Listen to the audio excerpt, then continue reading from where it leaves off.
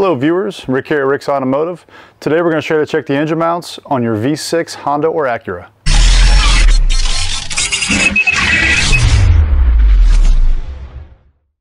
So you've got this 2006 Honda Accord V6 with the automatic transmission. This applies to really any Honda or Acura with the V6 automatic transmission. The customer's complaint is the transmission shifts hard. It's got a harsh shift between gears, and also when accelerating or taking off from a stop. I drove the car. I verified the customer's concern. It definitely has a very harsh shift. However, the cause of that fault is not the transmission. It's actually the engine mounts. This car has two failed engine mounts. I'm going to show you just a couple quick checks you guys can do to check your own engine mounts. You can start with just a quick visual inspection of the engine mounts. I started with the one on the passenger side because it's the easiest one to see.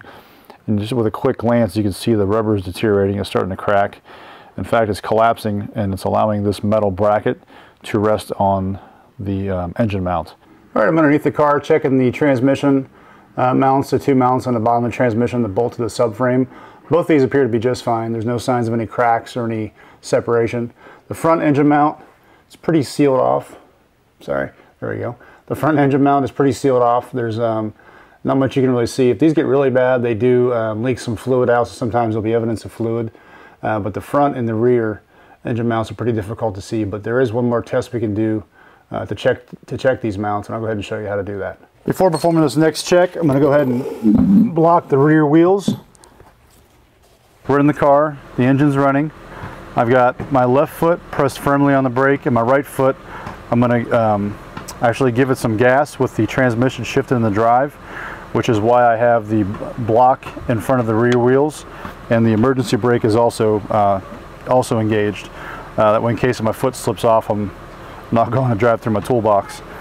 So I'm going to shift in the drive. My foot is on the brake. I'm going to give it gas.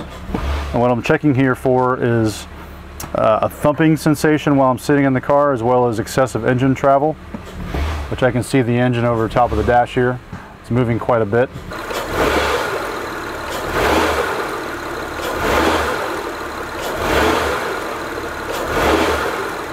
That tells me the front engine mount is bad. I'm going to shift it in the reverse. My foot is still on the brake, firmly, giving it gas. I'm also checking for excessive engine movement here, as well as a thumping sensation, which I don't have either in reverse. That tells me the rear engine mount is just fine. So we verified the rear engine mount, and both of the bottom transmission mounts appear to be okay. The front engine mount is torn. Well, my suspicion is it is torn. We'll find out when we take it out. And also the rear engine mount, or sorry, the passenger side engine mount is most likely torn. I'm going to go remove those mounts, and we'll show you what they look like. Both engine mounts are removed from the car. This is the front mount. This is the passenger side mount. Both of these mounts weren't doing anything really. There's a bolt that goes through this hole, and there's a bolt that goes through this hole that connects the mounts to the engine brackets. When I was stepping on the brake and the gas at the same time, and the engine was going up and down, it's because this was just, it wasn't connected. There's nothing connecting this, so it was just going for a ride. Nothing really to stop it outside of the remaining three mounts on the car that are still good. So if you neglect these two mounts, usually it starts with the front mount. If you neglect this mount, it usually causes this mount to fail. And then if you neglect these two mounts too long, it'll go to the back mount and will start to fail, and then on to the transmission mounts. So you want to address these before the expense of the repairs adds up.